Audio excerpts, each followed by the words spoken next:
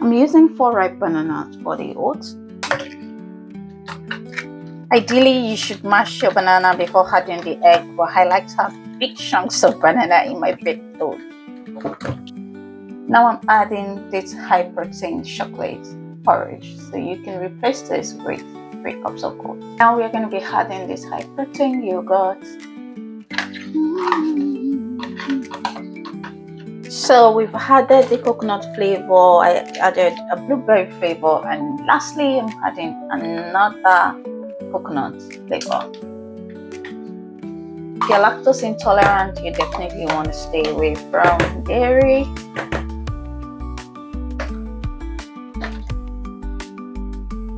2 tablespoons of peanut butter. 1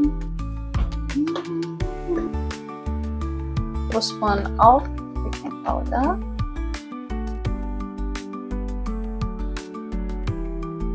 1 tablespoon of vanilla extract. 1 tablespoon of ground cinnamon. I'm adding 1 cup of milk. I'm using a semi-skimmed milk, but you can use any milk of choice.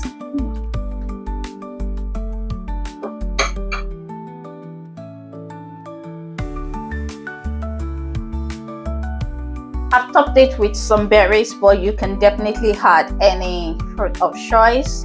For people with PCOS, you want to make sure that you're using fruit that are lower in carbs, but you can really use any fruit of choice. This is just what I have at home at the moment.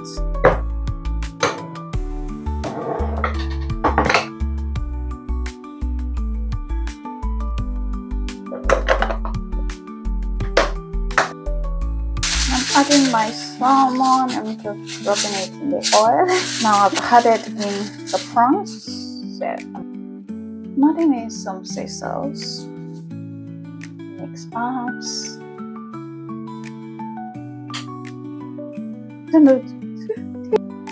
and parsley. Oops. Mix everything together. So we're gonna bake this in the oven for 30 minutes. Now let's make the roasted veggies.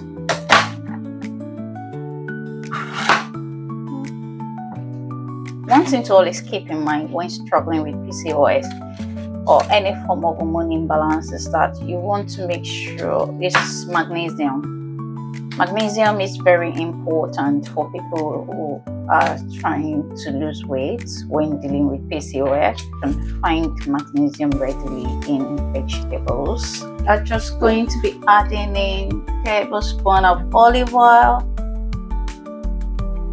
And this is parsley.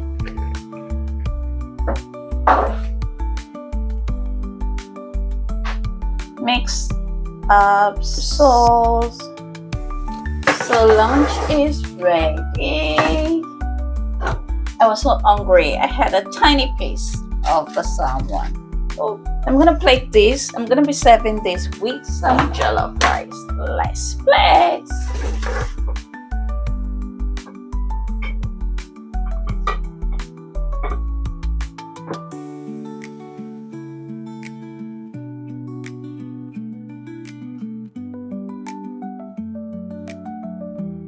So we have here the salmon and the shrimp will give us 40 grams of protein. All right, last but not the least, I'm going to be adding a 7 spoon of jollof rice. There we go.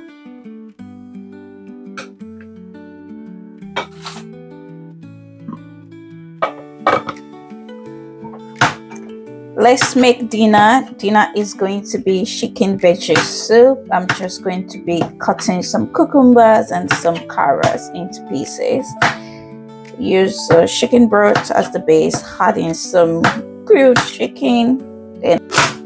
So we have 6 200-gram chicken breasts there, which would give us about 62 grams of protein ish. So I'm just adding chicken to the veggies here to have a complete 5 days lunch. But again, 1 tablespoon of jollof rice. So this automatically gives us lunch for 5 days. I'm just dicing this chicken breast into smaller pieces. Let's start by adding some chicken broth to the base.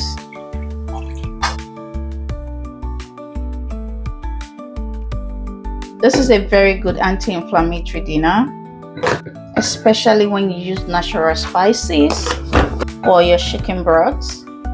So avoid seasoning cubes as much as you can. Use ginger, garlic, black pepper, turmeric, parsley. This is ready to eat.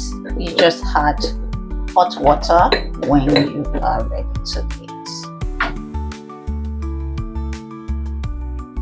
So this is what I would be eating this week to lose the postpartum weight. If you like this video, give me a thumbs up, share it with your friends, and do not forget to subscribe. Bye for now.